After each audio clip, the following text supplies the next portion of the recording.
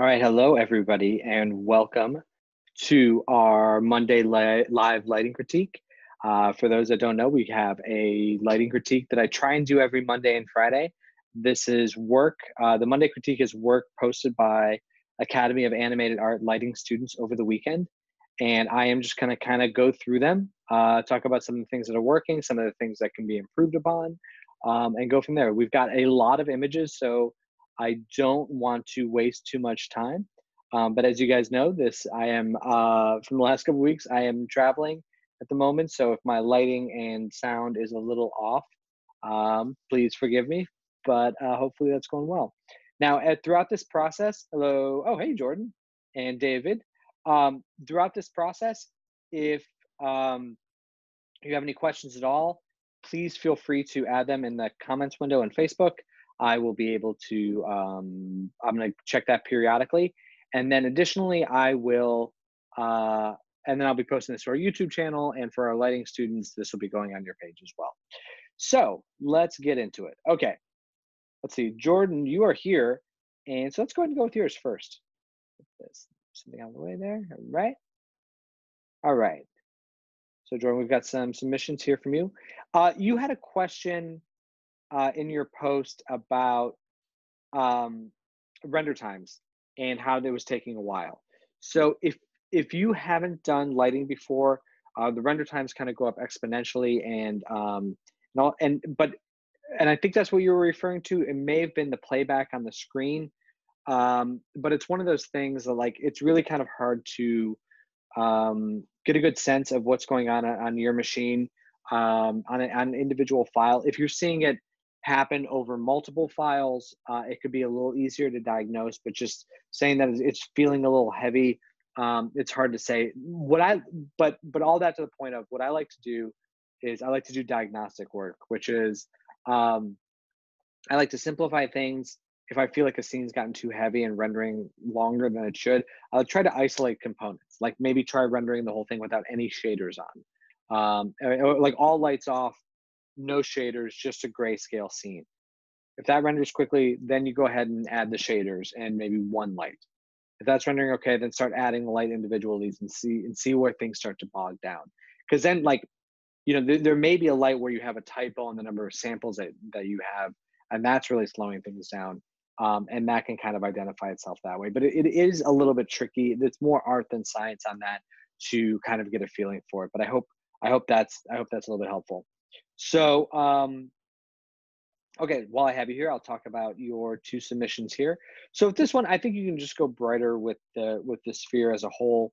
Get a little bit more, we're talking about getting a little more rim light on there. I think you can kind of go up to like around that level with it. The biggest thing is you don't want it to, you want it to kind of stand out from the surroundings. And then you may want to take down the light over here, just a little bit, just so we can kind of focus in on that. So, I mean, we can even increase that brightness just a little bit there, just to get that sphere to pop off just a little bit more. And then we can really tone this down to kind of, again, center everything and focus in on that area. It's good to have this idea of light coming and happening off screen, but we don't want it to be too distracting. In terms of your other image, it's this is a very simplified character. Your light position is good. We've got a light kind of coming in here, kind of scraping across. The problem is, like, there's not enough. Well, two things. Number one, it's great to see some reference imagery on this stuff, so we have an idea of what you're going for. Number two, there's just not enough light to dark fall off coming across. Like, he kind of stays overly lit overall.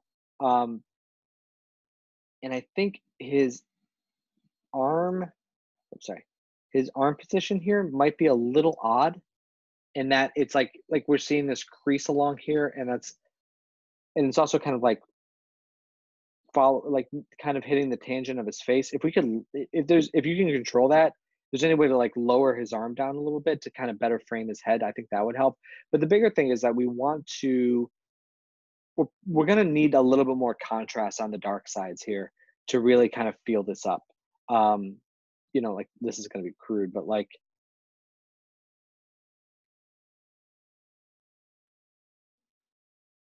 we just need to create some more dynamic lighting in there a little bit, just to kind of really kind of make them pop a little bit. And with the eyes, I think that like you want to make sure that because the eyes look pretty even in their tonality as well. You definitely want the key side to be a little bit brighter than the fill side. I would also run, if you can, maybe a little ambient occlusion or something around the edge of the eyes just to get them to set back in. Right now, they feel very like pasted on top. Additionally, just double check and make sure you don't have like low poly stuff because I can see some like hard edges and the shadows in here. Um, and then in terms of the skin tone, take a little bit of the pink out of it, a little bit less red. And I think that'll help out a lot too. Okay, let's see if we've got anybody else there. Hi. All right, so that Jordan, you're the only one with a submission from today, and I'm trying to keep up my idea of working back to front. So we've got Tyler has a couple submissions here. We've got his monster attack,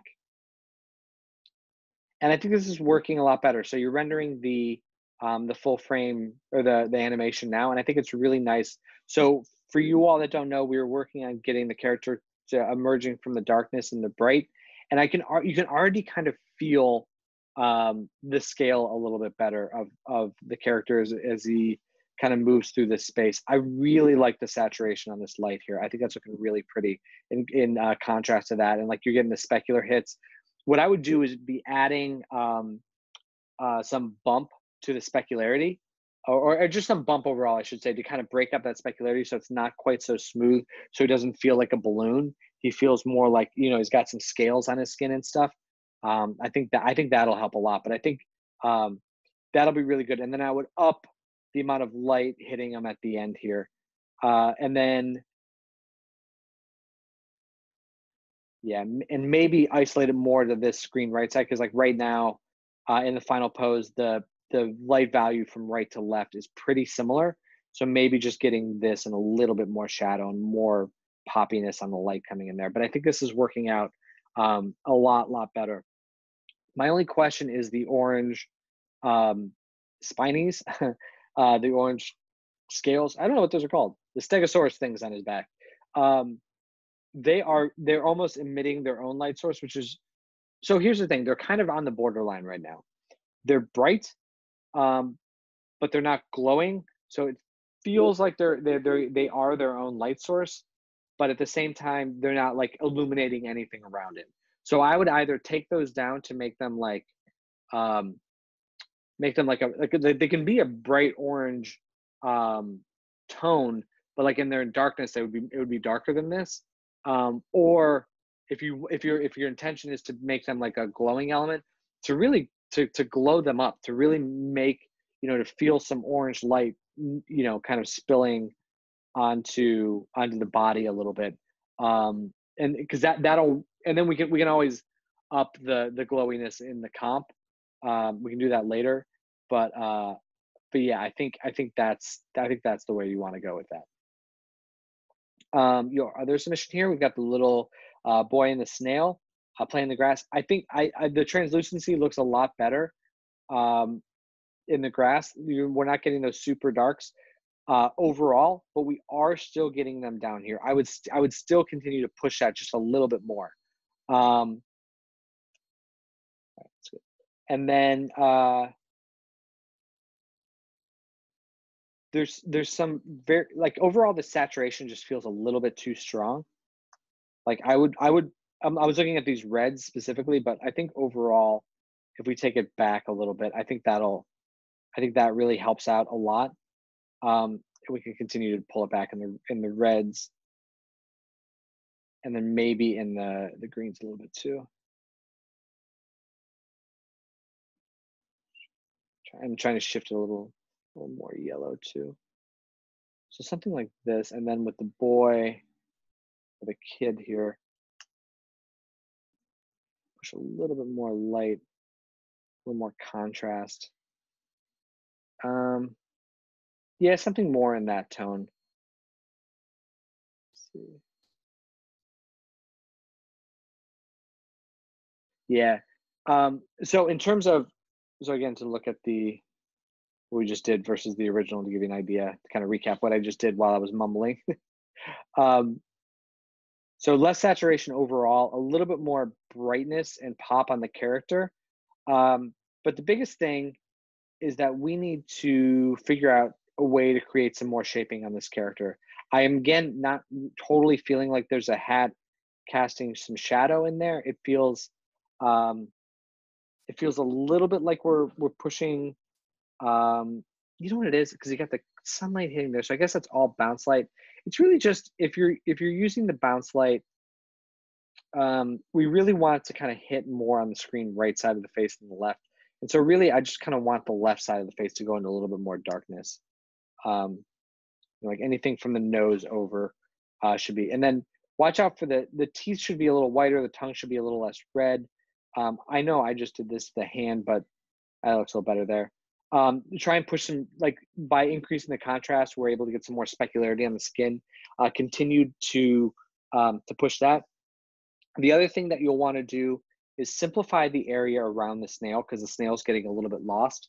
Um, and I would do that by creating like a light blocker um, to create a shadow behind the snail. Like so, all this stuff kind of goes into shadow, and then the light hitting the snail will kind of pop off, because this is a really difficult read, right? It's getting this shape to read over like these complex grass shapes in the background there.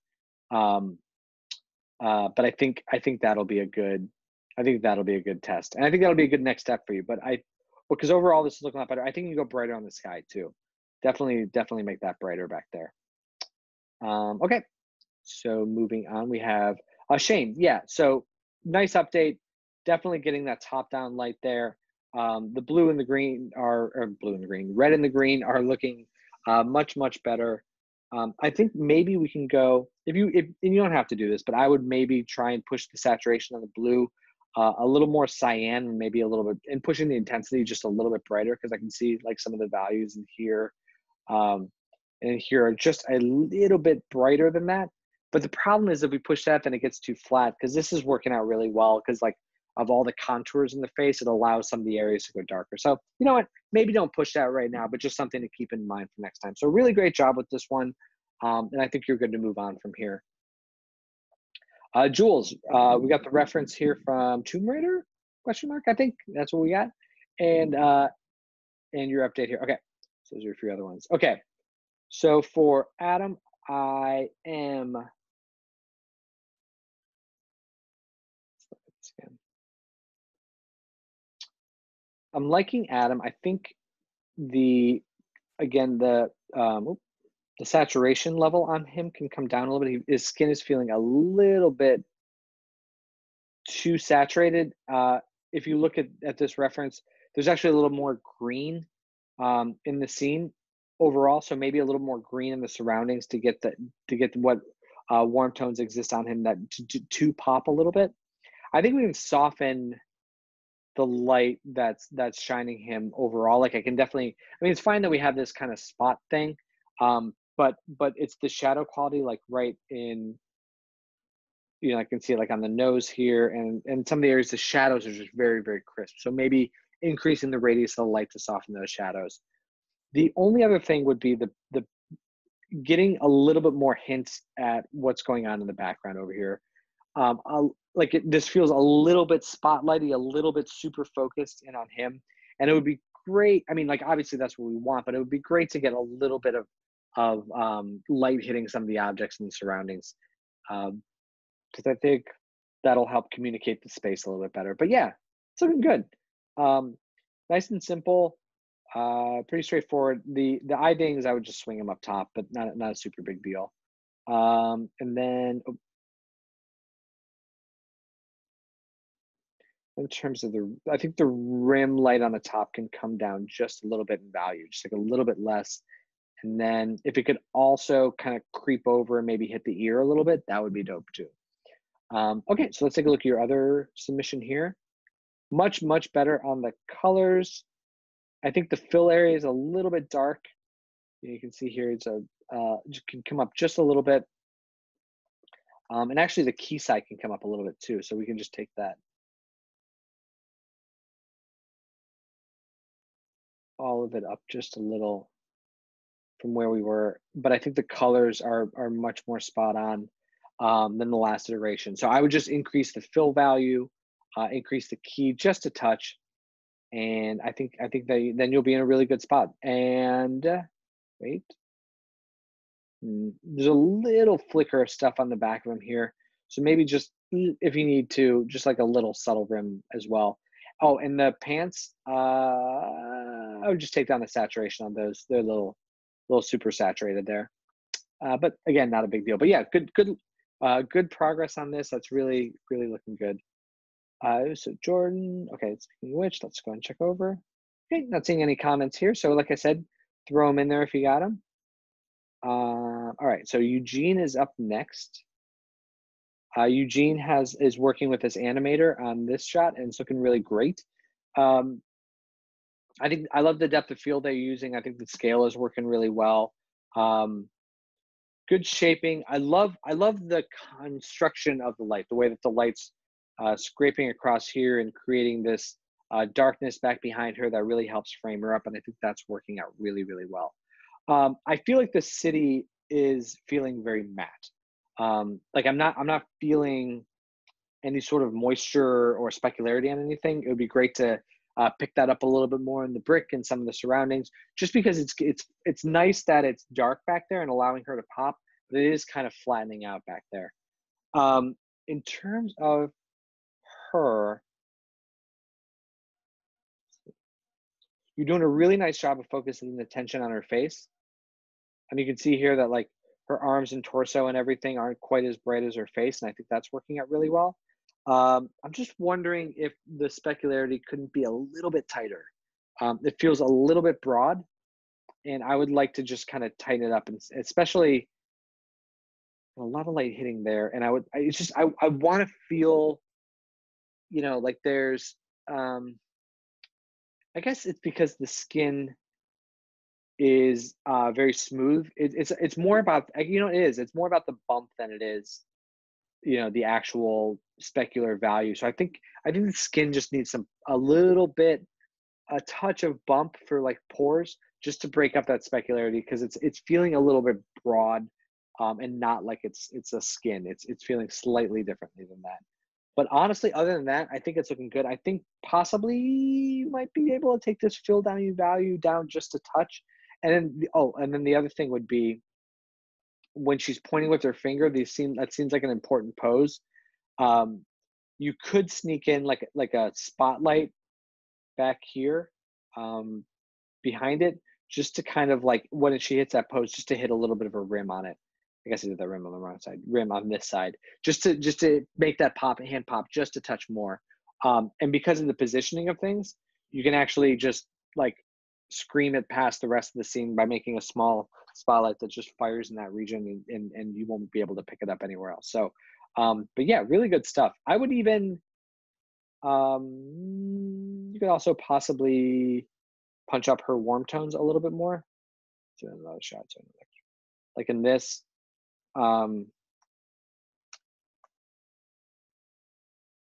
wondering if we can't just push her up a little bit warmer.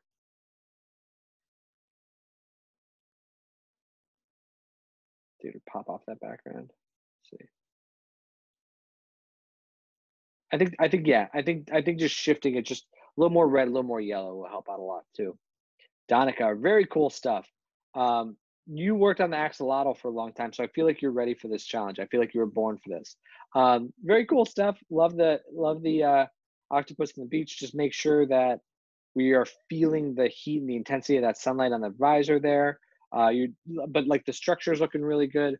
I think you can go a little brighter on the sky too, to really kind of be like sky, ocean, sand as being like three distinct regions.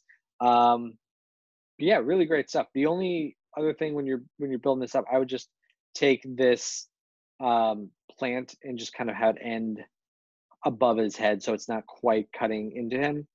And actually, you may not even need that, because like this stuff really like this frames this up well, and this frames it up well. You could may even just like position it over here to kind of frame around the character in its entirety. But like love the shaping overall. You're gonna have some good connection to the cards.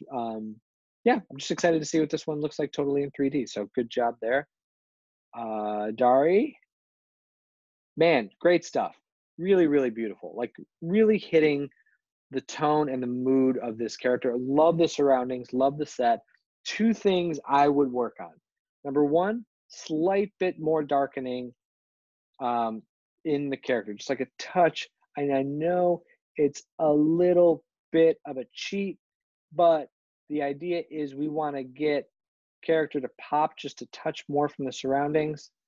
Um, and by getting his dark tones to be just like a shade darker, just like that much darker, we're able to focus the eye in on him just a little bit more. Even that might be a bit too much, like somewhere in there. Just that like subtle shift. The other thing, get some leathery spec hits on this wing. We're seeing that in some of the other ones. It really, really helps sell the I don't want to say his creepiness, but like his battiness about him. So I would just push some of this warm light into the wing here as like a rough specular bump. But like just great stuff overall. Love this. Like love the rim light we're getting on these to get them to read. The shaping on the barrels is like on both sides is actually really well done. You've got a good sense of depth, warm and cool, warm light and cool light. And I think you saw with all the comments, like the oohs and the wows in the comment section that you're onto something good here. So really, really cool stuff. Yeah, really liking this one. All right, Danny. Danny, you asked a great question. So Danny's question was, it was basically like, I've got this shot. I want to increase the intensity of the sun. I want to add some depth of field, and I want to add a lens flare. How do I know what to do in the comp, and what do I need to do in the lighting? So depth of field, lens flare, those kinds of lens optics, I usually do those in the comp. You can certainly do render depth of field. It looks better in most cases, but it can be a real killer to your workflow. So depending, if you have time, if it's like a personal project, you can bake it into the render. The problem that I have with that is like, if you want to tweak it, you have to do a total re-render. All of your layers need to have that same depth of field applied to it, and it just adds a lot of render calculation, and it kind of handcuffs you in what you're able to do after the fact. So I usually do it in the post. But like that comes with experience. That comes with like me working in these tools for a long time and knowing how I want to do one thing versus something else.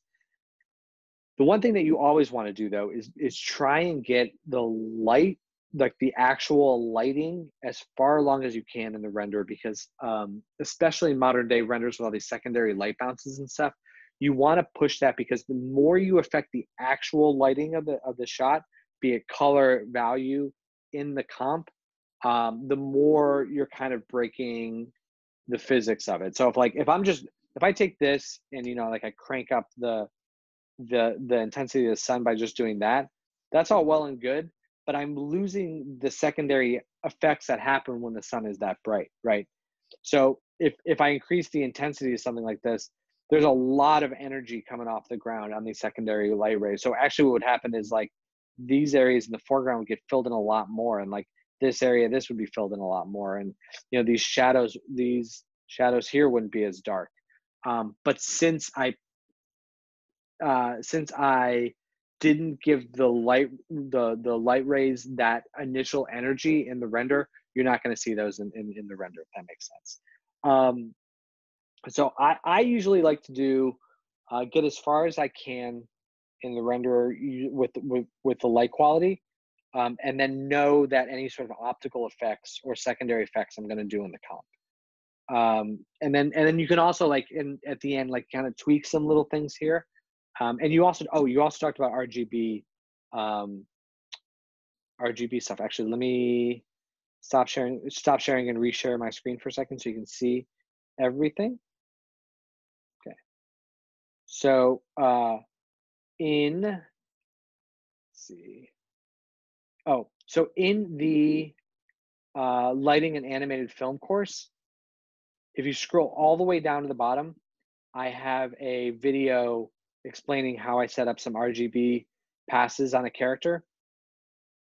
And you can use that for your scene as well. So you can see the final result. So the example I give is creating RGB in the eye, separating the iris, sclera, and pupil.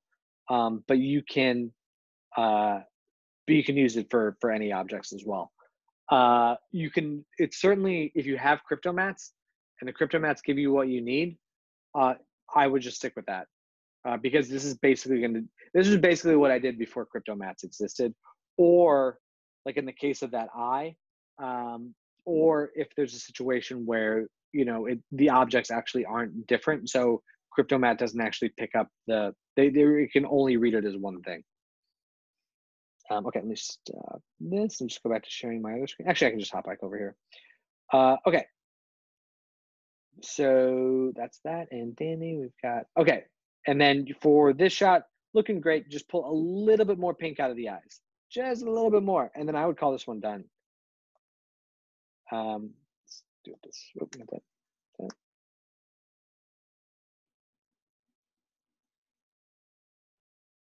Not because it's just feeling a little alien to have that much pink in the eye.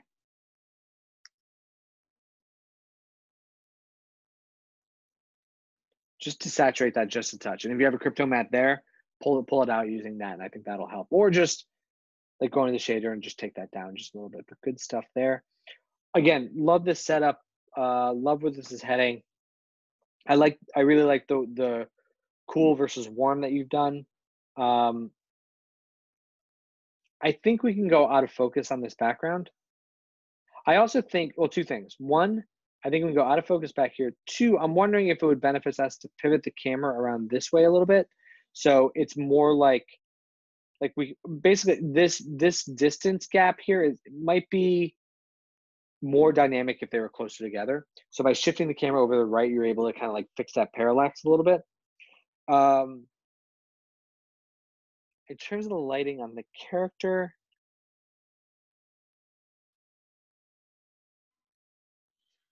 with the light shining down here, bouncing up on him, warm light coming in here. I want to feel more warm light around here, both on the tentacles and on his head. And I want to make sure that the light is blocked here, so that like the stuff underneath here is in shadow. That'll create more shaping on these tentacles coming up this way. And I think that will help out a lot. I'm wondering, let me look at this.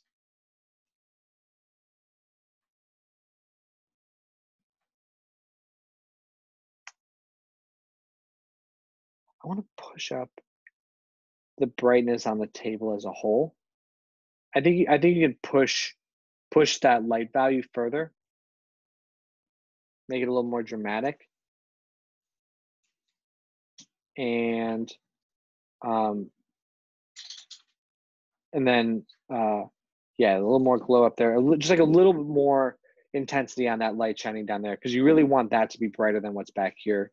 So shifting that around and then throwing that out of focus. Yeah, I think that'll be a good next step for you. The volumetric light, it's a little hazy right now. I would almost maybe isolate it just so the haze kind of stops a little higher, so that it's just kind of murking up this whole situation down here. So maybe just like keep it up there, and that'll be good. Clever, great stuff. Continuing along well with your with this setup. I would actually consider making this a warmer tone than greener, just because you can make this whole area pop in here with the warmer tones.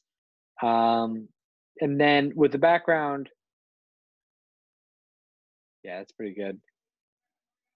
I was thinking it might be too flat back there, or like planning, but I think that'll actually work, because otherwise it would just be too busy. You've got a lot of leading line stuff that's kind of like this going back here with the light. Like, I'm wondering if we should be cognizant of that and figuring out a way, instead of sending all this energy out this way, to actually kind of center it in. Maybe it'd be a matter of just darkening a little bit there, and then darkening a little bit here to kind of focus the area in the middle there. But really good stuff. And last up, we have Ashley. Actually, we've got two submissions here. So talk about this one first. Um, really pretty. The light here is feeling a little bit on the pink side. It'd be good to go a little bit more orangey and less pink. And then additionally, with this, what's happening is the light is kind of shining upward at her, and I think that would um, I think you should go with that a little bit more because your shaping is good. It's really really strong, but this feels like it's coming top down. Give it a try of coming up more upward at her, because this is just like the mood of this scene.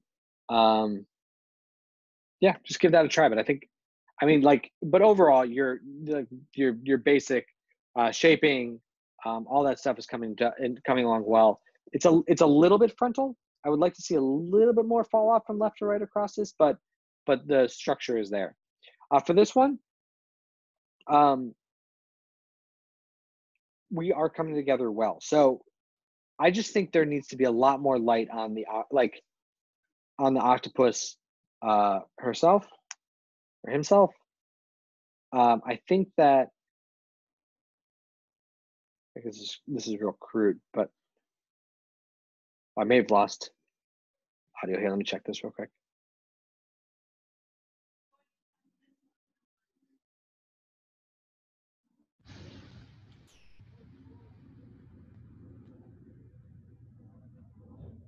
Okay, hopefully you guys can still hear me. So I would just increase this and make this brighter overall.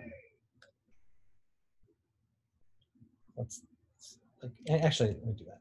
Yeah, so just taking this down in the background here, but like really kind of feeling the glow of this up around the octopus, and just like I think we just push it stronger because right now it's just his darkness is blending in with the background's darkness, and I want to isolate what's happening here in the foreground with just like this fun, like make it almost like a like a dance club blue magenta light just kind of bouncing up because you, and then just eliminating some of the, like this is a big dark shape in here, just kind of eliminating that and hitting up some of the rims and stuff would be really really great. So yeah, so I think that's where we are right now. I think I got everyone's questions, but like I said, if you have anything else, just make sure you throw it um, uh, throw it in the, let's see, in the questions in the comments down below. I will take a look, and like I said, there's a bunch of submissions today. If I missed anyone, please let me know. You guys are rad. You're doing incredible work, and it's inspiring, and it's just fun to work with you each and every day. Jordan also asked me, how much is too much to post? Just keep posting. I love this stuff. I get, this is why I like getting up in the morning. I will go until my voice is shot. So so yeah, so we're all good there. So keep posting, and I will talk to you guys all very soon. All right, happy lighting, everybody.